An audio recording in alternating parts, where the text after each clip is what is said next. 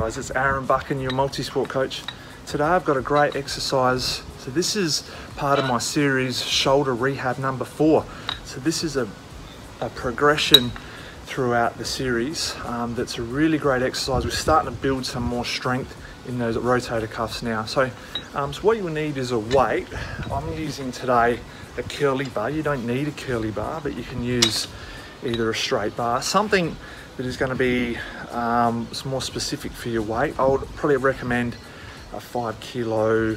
I think I've got here today about 10 or 12 kilos. So I need you to have the length in the bar, right? The length in the bar, because what we're going to be doing is pressing up. And the idea of this exercise, as you're pressing up, right, your hand grip is squeezing that bar, so your rotator cuffs are being activated.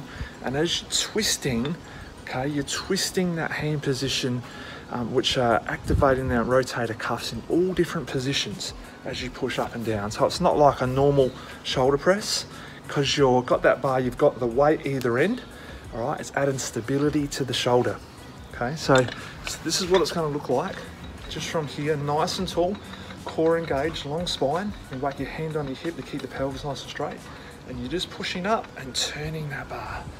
Take a little step back so you can see me. Breathe in, just to here, it just comes down the front of your face. And exhale, pushing up, rotating, and then coming back down.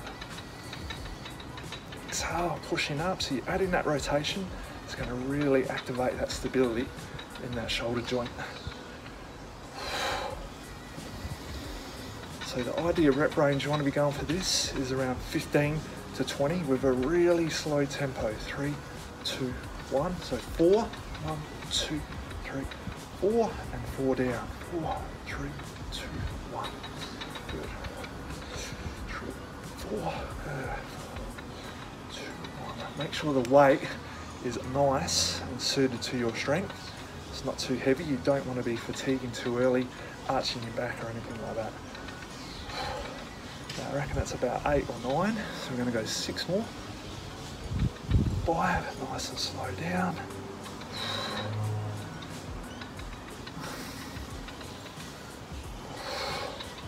3. Add that rotation, squeeze the hand tight. 2, and 1 more. Okay, good. So that's my shoulder press with the rotation. Okay, it's as simple as that. As I said, just make sure you're squeezing your hand tight, you're adding that rotation. It's going to add a really great strength to your rotator cuffs. Train it in all different positions as well. So the shoulder position has 18,000 different positions, right? So the more different positions that we can train it in, the more less susceptible we're going to be to an injury, etc. Thanks for watching, guys. I can help you. Check out my website, aaronbuchan.com.